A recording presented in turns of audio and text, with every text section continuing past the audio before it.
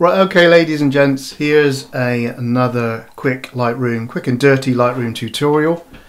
This one's going to be black and white conversion, or at least my way of black and white converting, because that's the point. There are many ways to skin these cats, and you can do this in all sorts of ways. This one was requested by Laura, so thank you, Laura. Hope you aren't too embarrassed now I've pointed you out. What can I say about black and white conversions to start with before we get into anything? I personally like to shoot in black and white, so it's not often that I will convert. Because in my personal way of doing things, a black and white image starts out as a black and white image, and I would normally photograph with my camera set to black and white, even though I'm recording a raw image, so I can see how things are going. And why would I shoot in black and white? I do a lot of shots in black and white when I'm doing portraiture. I think black and white lends itself really well to portraiture, but also sometimes I'll do it for dramatic effect, and the picture I've got in front of you right now is the kind of thing that I would normally shoot in black and white. That's why I've picked on it. We got, as with the last colour one, we got quite a high dynamic range to cope with here, and I've exposed again when I took the shot for the sky. Now the sky is a really important part of this particular image because of the drama in it. And I know that when I convert that to black and white and pull some of that detail out, it's going to look even stronger. Now, one of the difficulties with doing that is we want the drama to be localized only really in the sky and not to be bleeding into the rest of the image. So I'll show you how to do that with a real top tip about how to use mask control, if I can remember how to do it, in Lightroom. And then you'll see how we can very cleverly only make adjustments to the sky and not have it bleed in or to affect the mountain here. This is a shot, by the way, of Scotland, Glencoe. Some of you might recognise the particular peak. Right, so as I said, there are many ways to skin cats, and in this particular example you could take it into something like Lightroom and use the I think it's a channel mixer tool. You can just desaturate like this, which is a little bit, I won't call it sloppy, even though I've now used that word. It does a job. But the way I like to do things, hold on, I should go back half a step. When we talk about the channel mixer, it is often portrayed in instructional videos as being the proper way to do it. Okay. Now I will just throw in a personal opinion on that. It's a bit like what camera you've used or what lens you've used. When the end result is shown, can anybody tell? And I think the likelihood is very unlikely that somebody could say, that wasn't done in channel mixer, you've not done a proper job on it. Okay, the overall end effect of an image is what is most important. So how you get there is kind of irrelevant. There's no posh or proper way to do it. There's no way the pros do it compared to the way that the amateur does it. Forget pro and amateur, it's nonsense. I know some incredible amateurs, I know some really mediocre professionals. It means nothing. So let's get that away straight away. So all I do in most cases, well, there's two things I do. I actually have presets because I got fed up with doing the full conversion every time. So I've got two, and if I just hover over them, there's a very dark, strong vignette one, which I normally use for portraits, and there's just a basic one, but they're called black and white strong. Okay, two versions. That's what I normally do, but that's only because I've done so many, and over the years I've set those up. So if you right click on them, I think, and apply and import, rename, update with current settings. I won't do it because I may mess it up, but you can actually open the dialog box which shows you the actual adjustments I've made over here and then saved for it to be the preset over here, and you can chop and change that, and that's how you make them. Maybe a different video on how to set up a preset is actually quite easy. You just hit add a preset over here and then save the settings that you've used, but we're not doing that right now. Let's get rid of that. So what we're going to do is I'm just going to go to the black and white in the top panel, first panel, black and white, click it, and it immediately converts me to black and white. All right, it is as simple as that, and now I can work on the image. Why have I done that? Because then when I come down into the what should be the color panel, which has now been renamed to black and white, I can just play with the various color channels anyway. All right, so if I'm just going to fiddle around a few, you know, I can start already to create my look. Okay, if I drop the blues, look, we get a darker sky, almost like I've used a polarizer. And we can do, if the colour's in the image, you can, and which most colours should be, you can play with them. All right, and then you can adjust that. That's the first thing I'd always do. Play with those, because for example, down here in this rubbly, gravelly area at the bottom, if I just play with orange, it's almost like I'm dodging and burning, right? I'm lifting that like I'm burning it up a bit. So you can do that, and you're mixing with the colours and the channels, and you can do an auto. See what that does. I don't really like it, it's still too dark down here. But that's the sort of thing I would normally do. I would play with it in that way.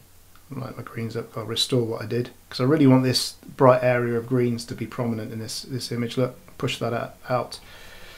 I'm not going to do a top job on this, as I always say. I'm just going to play about with it to show you how I do it. But anyway, so click black and white, then come to the black and white panel, which used to be the HSL colour, and we can play with our different colour channels, all right? Any way we want, and just play to taste. It's that simple. So there's no real magic there. You can use this little dot here if you're not familiar with it. And if you click it, you then obtain it, and you can see it's now on my cursor. And then if you hold it over any particular what was colour within the image, or area of now tonal change within the image, you will only affect, you see if you look over here, as I do it, you can see it's highlighting which colour I'm hovering over, or was a colour, and in most cases it's red. Can you see them? If you watch this over here, you'll see them change and flash. Yep, and if I come up here, blue will probably light up somewhere. There you go, blue. Come down here, it's green and or yellow. And you can actually say I'm doing the blue. Let's come up to blue again. Where was there a bit of blue there? And I click and hold and I drag up or down. You see how the slider's automatically over there on the right changing. So I can just do it in the image rather than hop over to the right there and play with the slider. So I've got the two ways of doing that. But I'm just going to push that back out because it'll help me do the next bit. And then I just click on there to replace it. Now here's the bit, here's the little top tip, here's the little bit of magic if there is any.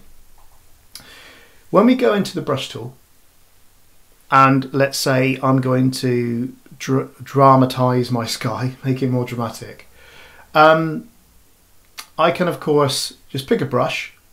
All right, I can set my reset the effects. I can set, say, my exposure down, and then I can brush in the sky. Yeah, I can brush in a more dramatic. There you go. Look, I can brush in a more dramatic sky. Okay. Now, what I want to be careful about is when I get down to near the mountain, I want to brush in this sky to give it this drama. Let's just give it some clarity as well. Let's just kick the absolute backside out of it just for effect. Be careful with that, guys. You go too far on that and it starts to look really horrible like this. And I see this personally in way too many black and white photos where they go too crazy over with skies and it looks this muddy. Some people like it, but if you're looking to progress in mainstream landscape photography and you want to be in that realm of not going too abstract and being, you know, kind of more accepted, more acknowledged as trying to develop images that are quite realistic and, you know, as they were, you might not want to do something like that. Okay, I could do that. I could chuck the dehaze and people go, wow, look at that, that looks crazy. But it also looks unnatural. Just my opinion on that. But anyway, a little bit of clarity in there is okay. But as I was getting to, what I don't want to do is, I want to delete that because that's from old times. I don't want to encroach onto my mountain because this darkening effect that I'm giving it will also affect the mountain. I don't want that, right? I want it just to be on the mountain. So if I can remember how to do this, yes, I think I can. You see in the middle of my brush tool, if I put it somewhere dark here, I've got this crosshair in the middle, bang in the middle, yeah? You see that? Now, if I hold down Command on my keyboard and keep it held, and I continue, oh, my keyboard's not connected, there you go, and I continue to paint, as long as I keep that little white crosshair off of the mountain and only in the sky, it will auto mask. Okay, what I'm going to do is I'm going to just hit O so I show my mask. So the red area is where I've already been. So I'm going to hold down Command and I'm going to continue to paint, but you will notice, look at that, as long as I keep that white crosshair in the sky, it only affects the area in which the white crosshair, or the part of the, let's say the red right side, the red in this case side of the mask. See that? It's only doing the sky. So now I've got that applied. Let me just press O again to take that red mask off. And I play with that. It only affects the sky. Got it? That's the best tip. That also applies to if you're doing a colour edit, by the way. It's not just for black and white, but it just occurred to me in this image it would be a good place to do that. And the same applies if I go to New, and I'm just brushing in, again, exposure, let's say, on the mountain. Let's just make sure I've got that running right. Is that working? Yeah, there you go. Maybe I should put some more on to really emphasize it. So if I'm doing the same thing here, yeah, I'm going to hit O so I see my mask. I'm on a Mac. If you're not on a Mac, I don't know what it is, if it's O or if it's Command. You'll just figure that out. Okay, sometimes it's just a matter of playing. You can also always reset it. But the same should apply here as long as I keep the white crosshair only on the mountain. There is a little bit of bleed there, I'm noticing. Maybe I've mucked that up somehow. But you get a similar thing. All right. I've not done it very well. I've done it a bit rough and ready, but you get the idea. So again, as I play with that, I'm only really affecting the part of the image that I want to affect. And then I can take it down to, I mean, this is rough and ready. I really don't actually like this edit.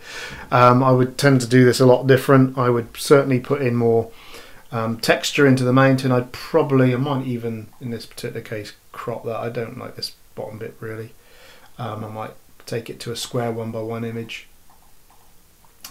Something like that, and work on it from there. Again, it's just a play image, it's nothing I'm proud of, but if you go to Y on your keyboard and you can see the before and after, you can see the conversion and how we've brought more out of that sky for the effect of drama. Alright, so yeah, black and white conversions are pretty simple really. I don't do a great deal to it. I normally try and shoot it in the first place in black and white, but if I have to or need to, I just follow those simple steps. And by the way, that masking thing I showed you, you can do that with a portrait as well. You can mask around the person's head, so you could brighten them or darken them or the background and so on. All right, just flip it, just invert it. All right, so I hope that helped and it satisfied the requirements of those asking for it. So any other requests, guys, let me know what you might want to see. I always try and do things simply and easily. The quickest route to a result is the best way really. Gives us more time to be taking photos rather than just editing them. Or, as I've said, as far as black and white is concerned, shoot it in the first place. Learn to see in black and white. That's not a literal comment, but learn to try and imagine what something would look in black and white, and then that will help you decide if you should shoot it like that in the first place. You don't necessarily need to go out and say, I'm going to shoot in black and white today. If you see in black and white, you will see, as I've already covered, if I hit Y again, that, oh, that sky will look really dramatic in black and white because just of the way it is. All right, the tonal range of it, from the bright whites to the really darker bits of cloud, the grey and the blue, just tells you that when it goes to black and white, it can be pulled out. It's quite dramatic like this. All right, so I don't know how long that was. Hopefully it wasn't too long. Take care, everybody. Stay safe. Don't go outside and get any bugs unless you really have to. And catch you later.